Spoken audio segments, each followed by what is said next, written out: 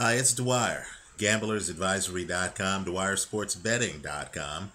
Look us up on Roku in the sports section, Dwyer Boxing and Sports News. Remember, the opinion you should follow should be your own.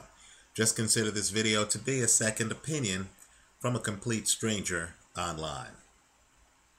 Let's talk about Juan Manuel Marquez and let's talk about Timothy Bradley. Now, let me just say this, right?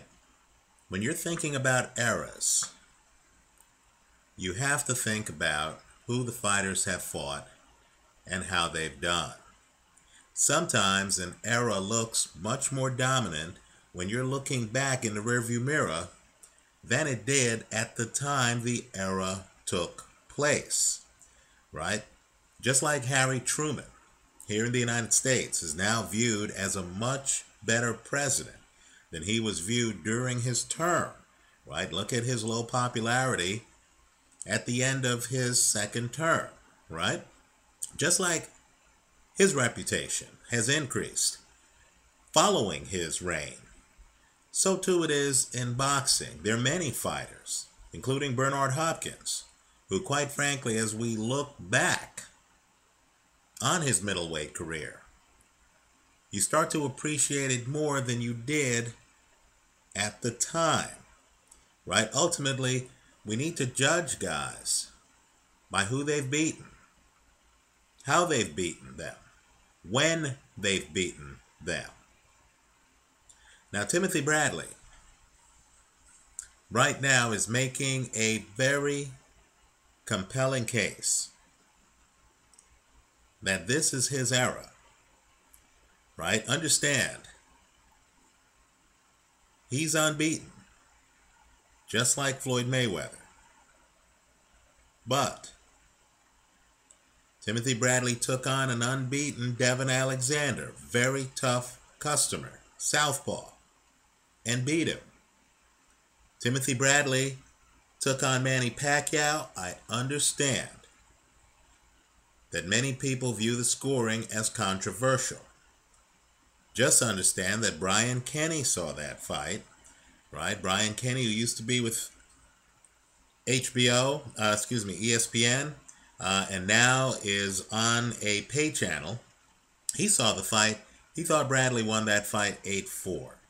I can tell you here in good faith, I thought Bradley won that fight. I don't know how anyone can look at the last 3 rounds of Bradley Pacquiao and feel that Manny Pacquiao closed better than Timothy Bradley did, right? Bradley officially beat Manny Pacquiao. Now here he was fighting Juan Manuel Marquez. I know many people didn't see the fight, it's pay-per-view. But let me just tell you, I was watching some foreign feed, not HBO. I watched the first 7 rounds of the fight. I got bored because Timothy Bradley was dominating every round, right? My girlfriend, who's into boxing but not as much as I am, was there with me. She started to get bored. It looked one-sided. In fact, it was interesting because the crowd was watching a different fight. The crowd was cheering every time Marquez came close to hitting Bradley. Not hitting Bradley, came close to hitting Bradley. But what you really saw in those first 7 rounds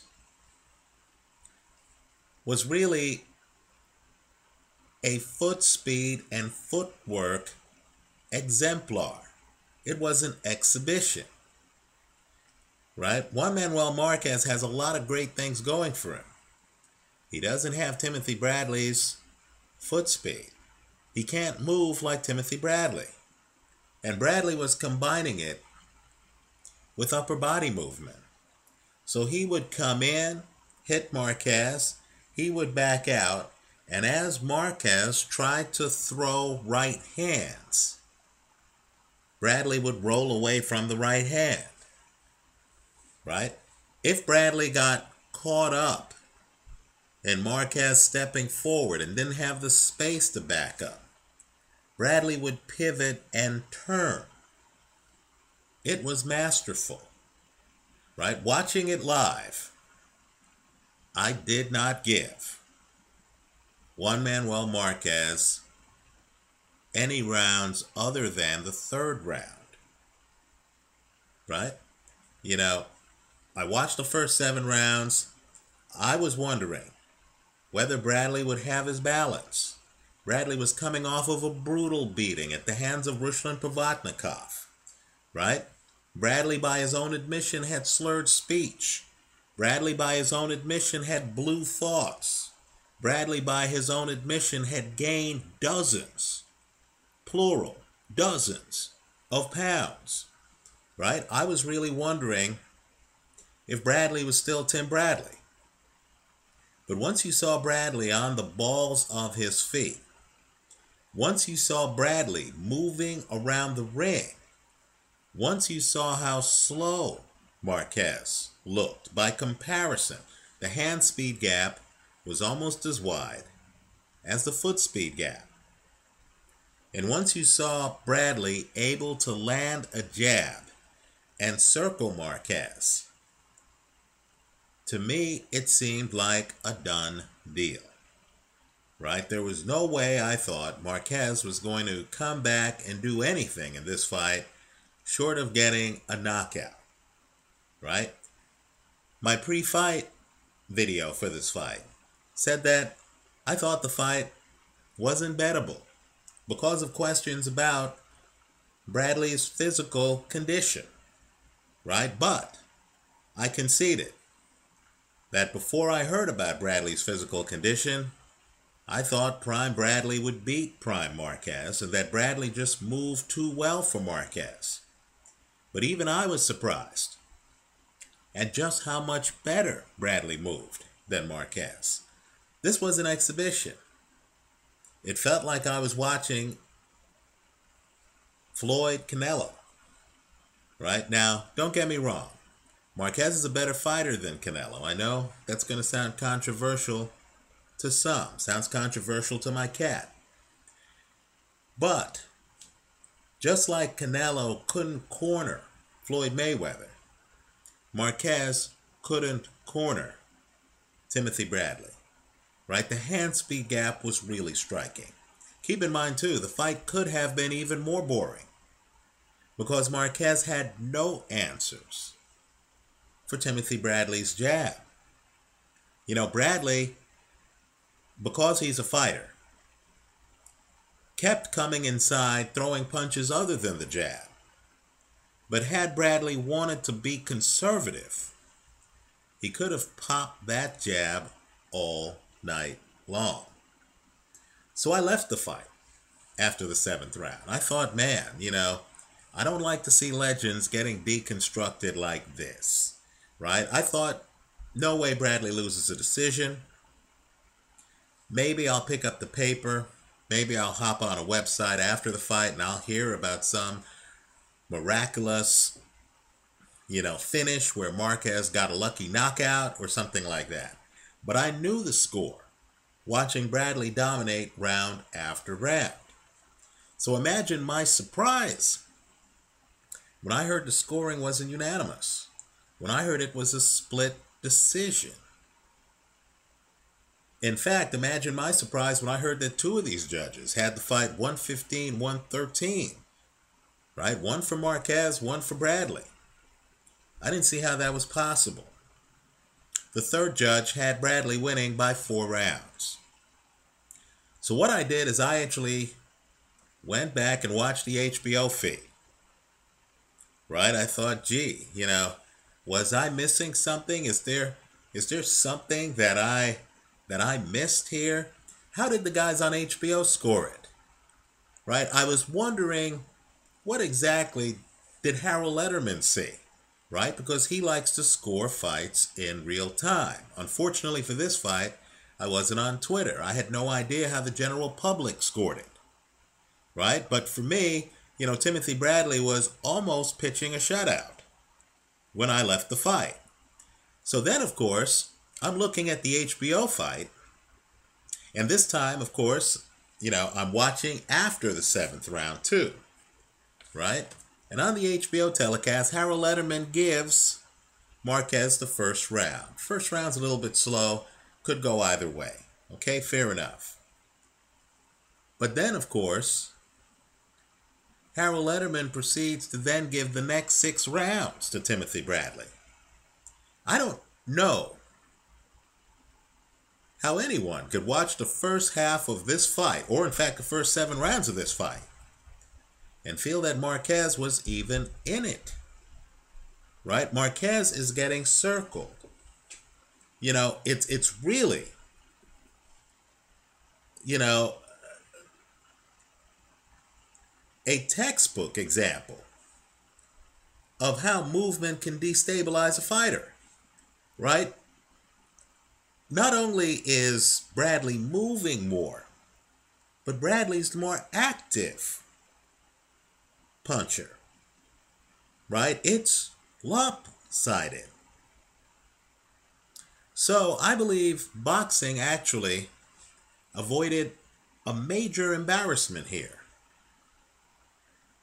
Because in my opinion, it would have been an absolute farce in a fight with no 10-8 rounds if Marquez had won the decision. Right? Let me just tell you the only rounds, in my opinion, where an argument can be made that Marquez might have won the round.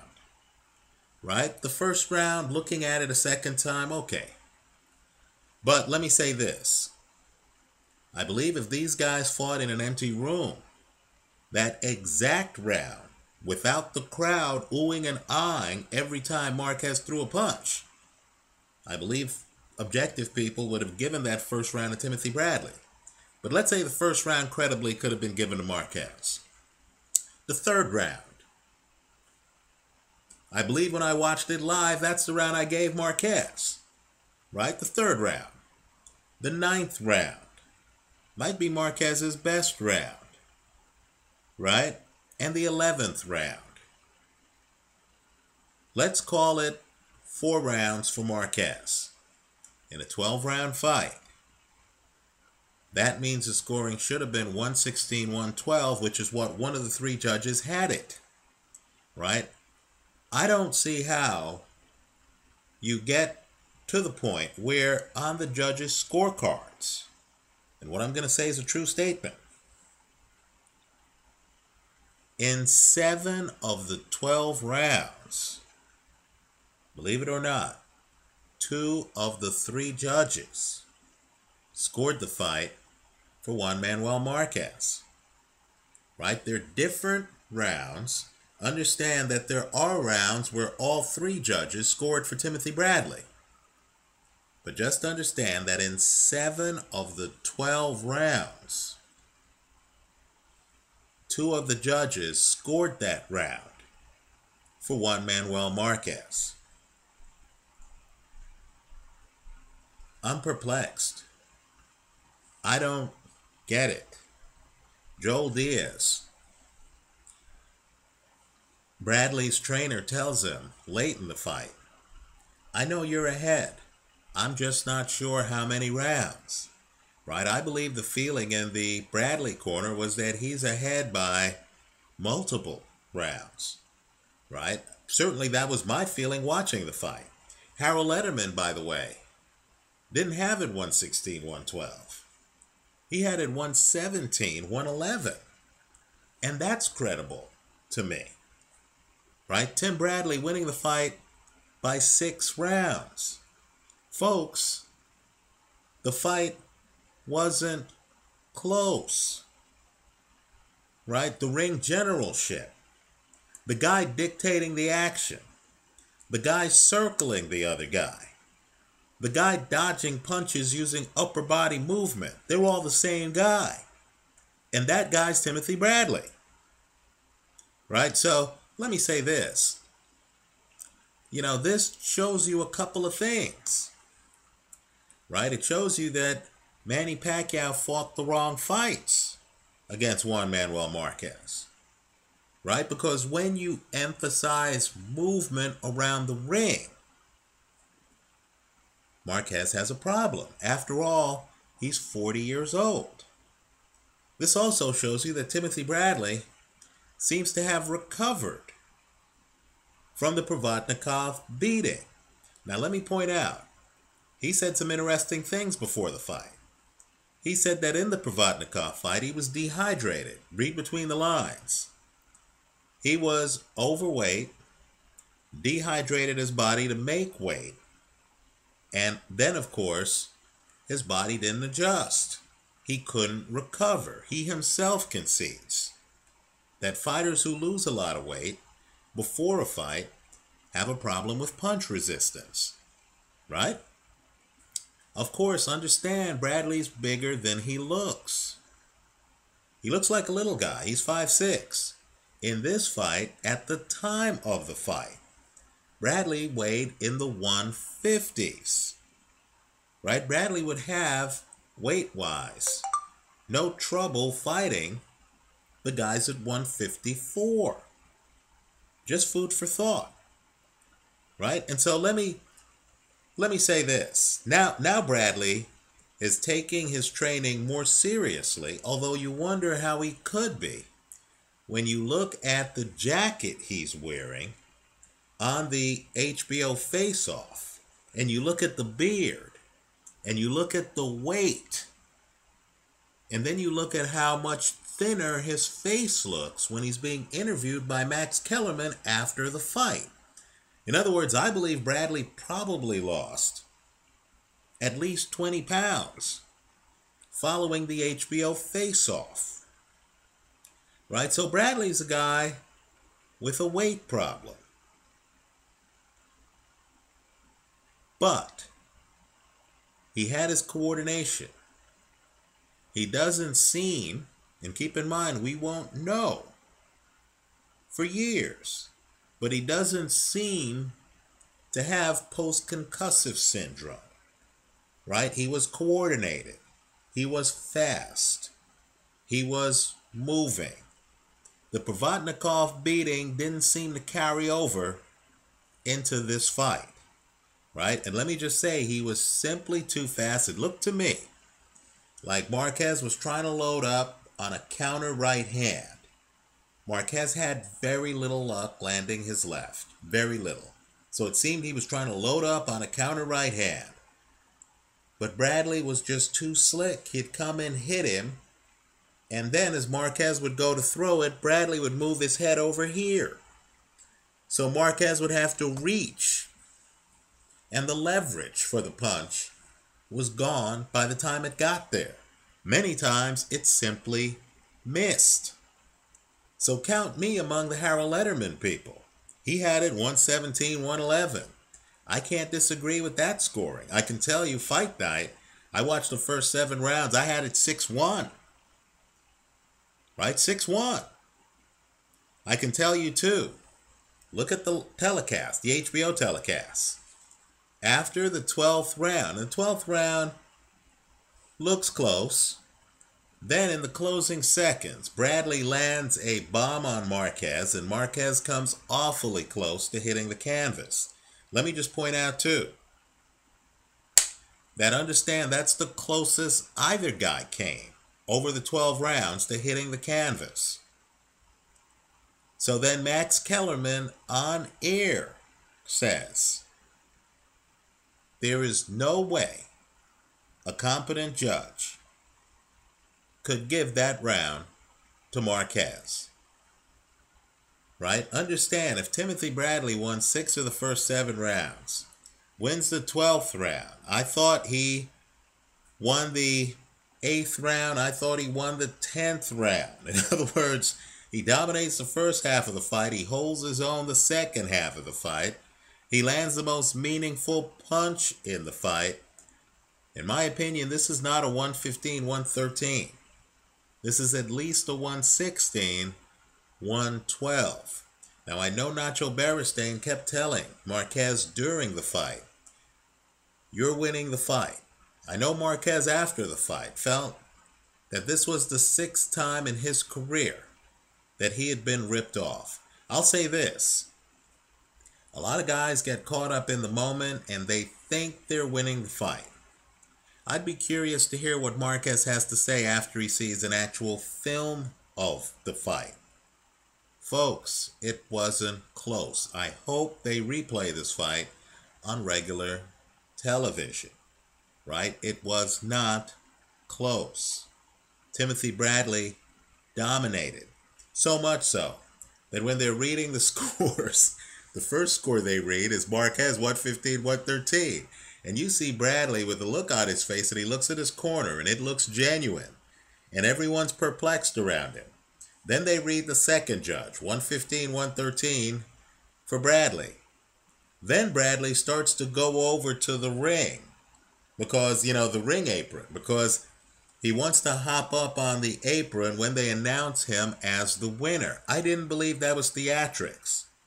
I thought Bradley knew he had won this fight by several rounds. Let me close in saying this. Who should Bradley fight next? If I'm Timothy Bradley, father of 4, had slurred speech for a month and balance problems, right? So profound that my trainer was concerned when I started training, right? Let's say I've had blue moments, mental health moments involving self-doubt, where I've ballooned up to, 180 something pounds in a matter of weeks, right? I've literally gained over 30 pounds in a matter of weeks, right? I'm one of the best fighters of my generation. I've beaten Devin Alexander. I've beaten Manny Pacquiao. I've beaten Joel Casamayor. I've beaten prime Kendall Holt, not shot Kendall Holt, but prime Kendall Holt, right? I've beaten Lamont Peterson, right? Everyone was excited when Lamont Peterson lost to Lucas Matisse. Well, what about when Lamont Peterson lost to Timothy Bradley? Quite frankly, if I'm Timothy Bradley and Bradley says he wants to fight the best, there's only one guy I would fight. I'd retire from the sport right now, and I would just say, Floyd Mayweather, when you're ready, I'm ready. I'd never fight Manny Pacquiao again. Been there, done that, right? Juan Manuel Marquez, all I can say is, at this point, I'm not sure if he's a credible opponent for a rematch. Right? Devin Alexander, all I can say is they fought when both were unbeaten. Been there and done that. I wouldn't fool around by fighting Canelo and names like that. If I'm going to fool around with a Golden Boy fighter, or someone who hires Golden Boy to be the promoter for their fights, then if I'm Timothy Bradley, I literally just say, look, Floyd, you're unbeaten, I'm unbeaten. Let's have a 21st century version of Hagler-Leonard, right? I believe Timothy Bradley, quite frankly, is going to be remembered much more fondly in history looking back than he is right now. You've heard me talk about crowd dynamics and how crowds often boo when there are robberies. Incredibly, this crowd booed. It was stunning. This crowd booed Timothy Bradley being declared the winner in a fight that Harold Letterman had Bradley winning by 6 rounds, right? Bradley, to his credit, just waved off the crowd. If I'm Bradley, I wouldn't care what anyone thinks. You're a Hall of Famer today, right? As great as Floyd is, he never stepped in the ring with Devin Alexander. He didn't step in the ring with Manny Pacquiao, right? Those guys are in Bradley's rearview mirror. Both men, in my opinion, dominated Juan Manuel Marquez. By the way, Marquez has 7 losses. He claims he's been ripped off 6 times. The one fight he admits to losing is to Floyd Mayweather, right? Now, I know Mayweather has a full dance card. This is prize fighting, and Mayweather needs to think about the bottom line, the prize, right? That's the goal. So Mayweather should go ahead and fight whoever he wants. He's certainly earned that right. If he wants to fight Amir Khan next, great. But I believe Mayweather understands Timothy Bradley, an unbeaten current champion. In fact, both of these guys are champions right now.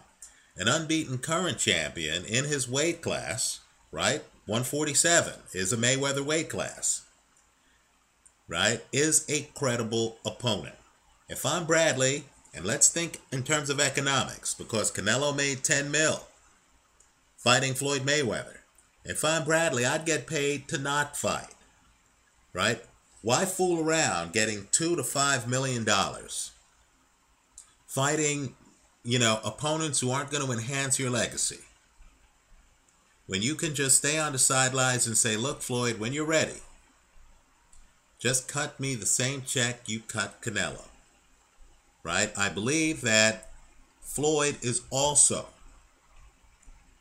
focused on legacy, and I believe Floyd wants to fight the very best, right? It's very hard to argue that Timothy Bradley's not on that list when he's beaten Pacquiao and he's beaten Marquez.